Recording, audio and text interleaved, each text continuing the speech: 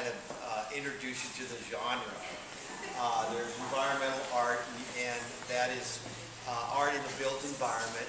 And under that umbrella is ecological art, which I consider, if it has a biological name, ecology, it has some form of measurement or some interaction with the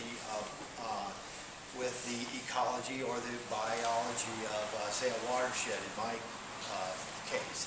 So I'm going to introduce you to my work, and I really appreciate the way the curators put this basket up there. It's one of my signature pieces that I use a lot in watersheds. I've come up with this kind of, it's like a fish basket or an indigenous shape of form that you might see in old ancient fishing magazine, fishing tool for catching fish or something, but it's because it's a rudimentary construction, and it's made from indigenous materials in the riparian corridors where I work. So I use this because it's simple to make, and I work a lot with young people on making simple things that when they're filled with material and staked in with willow stakes, they reestablish vegetation. So this form, this shape right here, I use a lot. And as we kind of walk through the exhibit, I'll show you how that form works, and then we'll move on to some really cool things that I'm really proud of. But before I do that, let me run this experiment here. I just want to. This is this has silt particles and various soil particles in it with water. And so I work a lot on watersheds. In a watershed, we all live on a watershed, and so this is soil from several watersheds around the area. Some of the particles are heavier, and why this experiment is here is to you can see some of the water getting clearer when it's not moving, when it's not shaking, and that's how these works work. They slow water down in the watershed and allow the water to matriculate into the groundwater and recharge the aquifers. At the same time, what it does is what this test tube does. The silt settles when the water is slowed down. So these structures, like this right here, you can see the water may come down into this like ravine right here. It's slowed down, and the silt particles are allowed to settle just like they are in this test tube right here that you can see. So that's kind of the ecological principle behind the ecological design of these structures. They're designed to be biodegradable and to reestablish vegetation.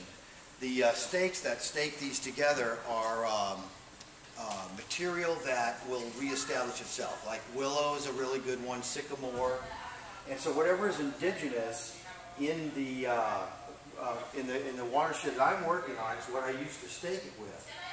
That reasoning behind that is that will reestablish vegetation in a root system that will stabilize that and catch the debris and the small fibers that are washed down in this watershed and make its own natural check dam. So as a whole, on a watershed, these structures are strategically placed in places where there might be overgrazing, and so the water speeds up a little bit. And these allow it to strategic places to let it slow down and keep the silt particles up in the upper part of the watershed and keep them from going into the mainstream. The reason for that is to keep the silt out of the historic spawning grounds and keep from silting up the eggs so that they're allowed to hatch. So it's a watershed restoration idea that it might be applied a half a mile away from the stream, but it has this direct or indirect effect on the stream. So this kind of art is it's under the umbrella of environmental art because it's in the environment, and it is a man-made object, but it uses ecological restoration principles to give it its form, and that is basically the form determinant.